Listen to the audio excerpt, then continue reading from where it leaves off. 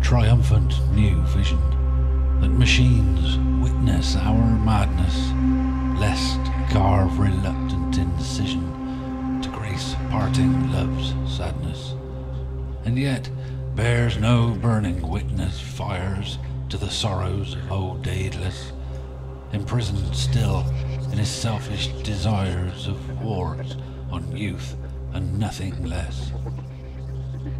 Sun setting, we find our shamed eyes drill the earth, journeymen's feet, iron shod and spread for some cull, wearing tired eyes of the life that only we chose to birth, considering value of aged wisdom essentially null.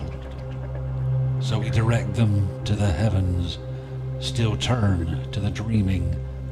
The thin finger is raised, waved, and it's pointed, and guarantee to sedate us before of our screaming. Their weapon will be loaded and blessed and anointed.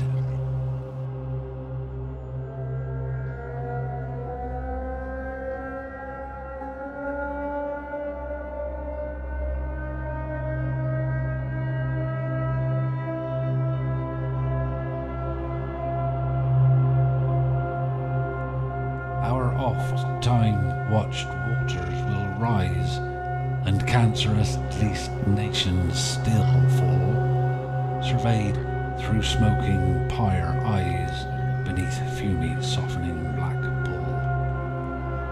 Imagined thresholds lit by winged strangers, their bells still ring a long calculated route, and our elders, their priests, the prophets, some saviors, hold hands as humanity softly blacks out.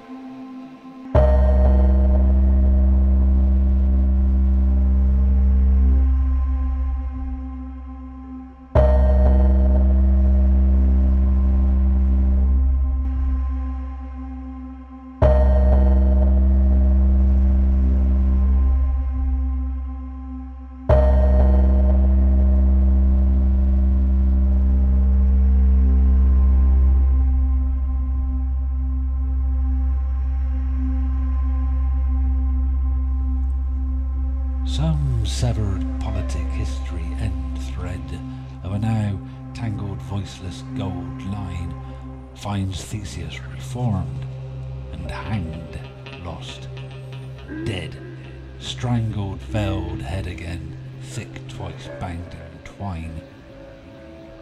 Bull-headed, bull-market bullshitters fear the red rag of no simple heroes, bearing witness their hardest big hitters. Cyber God, no ones, just zeros. So hear the burning call of children crying for your change.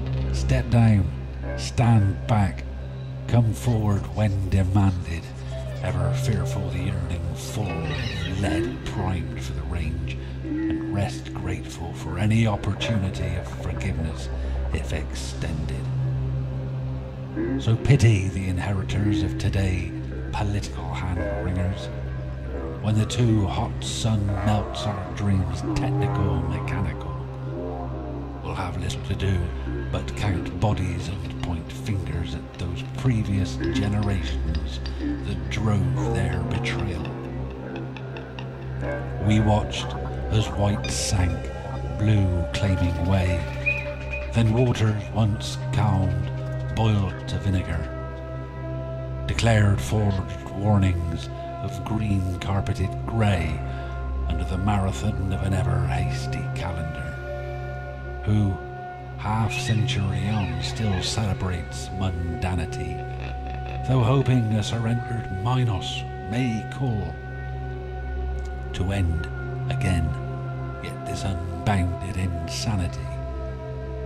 But ever the King teaches us that all angels still fall. Then finally our angels will fall short and rest still.